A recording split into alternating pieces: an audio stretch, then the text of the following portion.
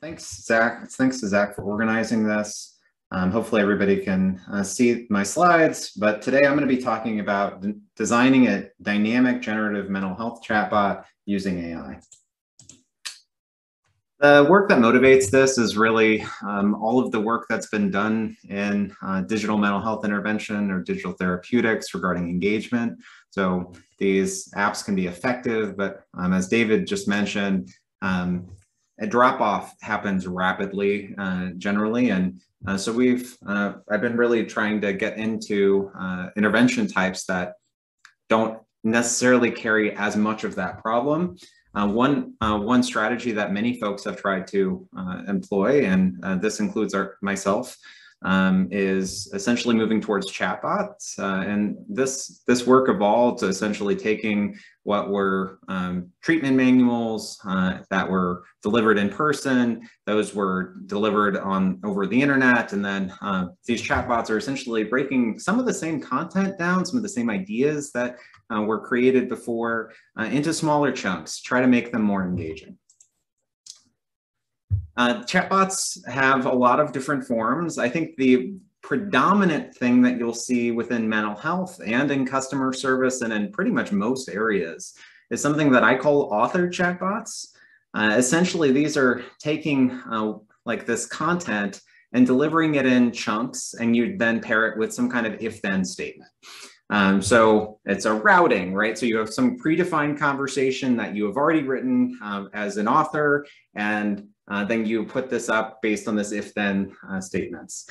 The major problem, and I've used these chatbots, I'm knocking my own work here, is we've developed these kinds of things and tested them.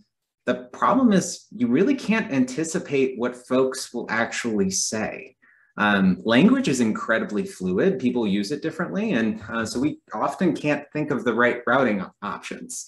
And in doing that, you might have encountered this in customer service before. I find it to be the most frustrating experience ever when I'm talking to a chatbot and it doesn't anticipate what I want. And so it might be things like, the chatbot says, please select an option above, let me see the main menu, please select an option above, see original options.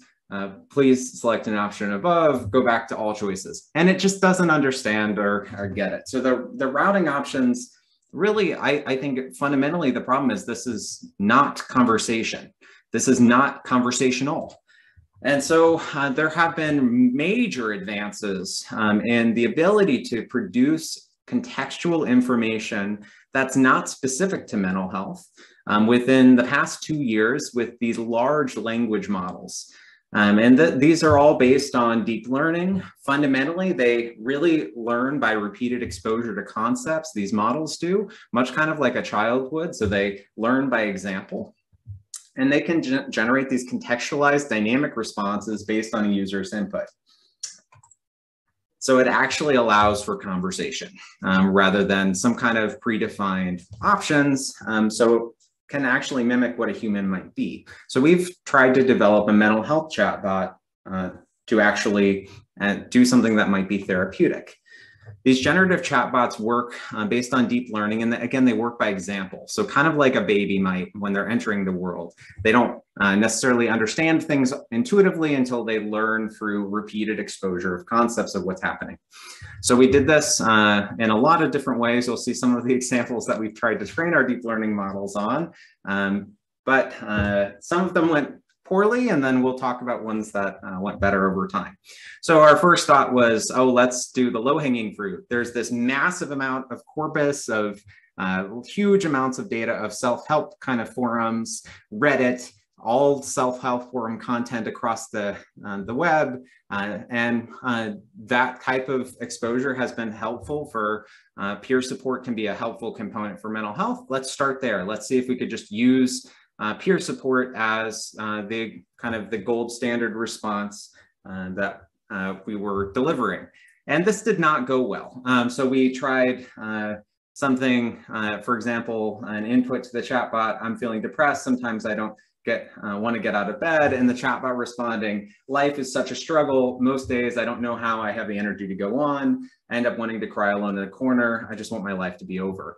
These kinds of responses were contextual, which is a good, but very different from what we were hoping for because they're peers. And so ultimately we thought, okay, peers are not going to maybe be what the direction we were hoping for. Let's do something else. Let's try what the whole field has been doing for, over a century. Let's go with psychotherapy, and we'll just use psychotherapy transcripts. So we collected like hundreds of thousands of lines of psychotherapy transcript data, and we fed them into a machine learning or deep learning models. And this is kind of what happened. They learned all of the bad habits of a psychotherapist, but not much of the good ones.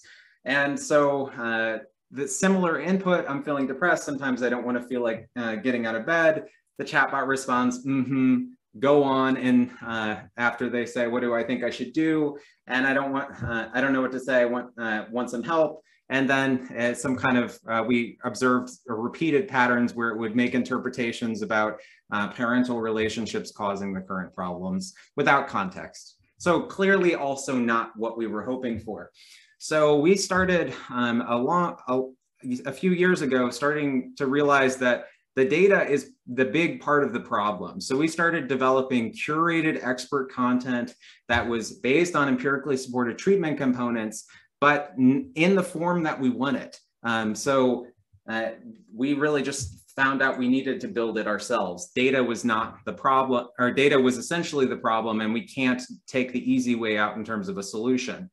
We started evaluating our chatbots early on. I won't even show you how bad the chatbot responses were from the self-help data. Our psychotherapy transcripts produced very poor data and responses that were not very clinically appropriate. But as we started to build curated expert content, these models started doing better, and we learned how to approach this better over time. And now the last time we actually did a big inventory check on this was several months ago, and at that point we were about 3/4 of responses. I would guess it's probably over 9/10 at this point. I'll show you an example of our interface we call Therabot. It is got a little bit under the hood that makes this little guy possible, but essentially it's, I'll show you the input. I can't stop worrying. And then the response, again, this is dynamic. We did not tell it to say this. It says, I'm sorry to hear that. What are some thoughts that you're worrying about right now? So that really responding to what the content was in something that is trying to gather more information to be used further in the conversation in the future. And so the response that the user says, I'm worried about, I'm not going to finish my homework, that I'll fail my class, that I'll flunk out of school, and that I'll end up without a job. And it says, that sounds like a lot to deal with all at once. Have you talked to anyone about these fears? And then it goes on and continues to talk about and does further assessment and then pairs this with intervention. And this is exactly how we tried to train our models, is to try to do assessment followed by intervention, much like we might if someone was entering a conversation with a therapist. So that's my brief snapshot of what we've been working on. I'm very happy to talk about the technical details.